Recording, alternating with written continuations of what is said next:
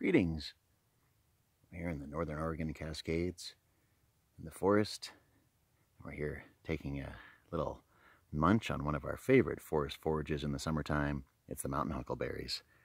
And if you love hiking in the Cascades in the summertime, it's one of your favorites too. They're all along the trails, and there's so many of them. There's nothing wrong with, as you walk along, just giving yourself a little trail snack as you go.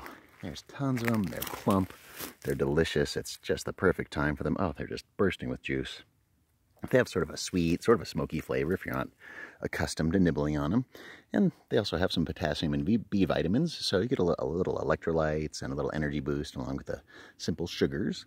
And they're just so tasty. You can't resist. Munch them down, a handful, and another one, and another one.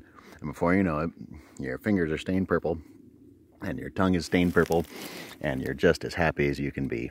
And it's a really wonderful way to sort of connect with Mother Nature and remember what's going on in the forest. Not just a bunch of trees growing. There's all sorts of stuff happening, you know, especially these mountain huckleberries. They only have a short growing season, unlike their coastal cousins. So they have to hurry up and get on with producing seeds, and it's a much faster pace than down on the coast where things can take all winter long if they want to develop. But oh, it's just so wonderful. And if you've never had them before, you can eat them raw, or if you're not collecting huge bucketfuls, maybe you could take a little bit home to make into maybe a little jam or a jelly. Really good stuff.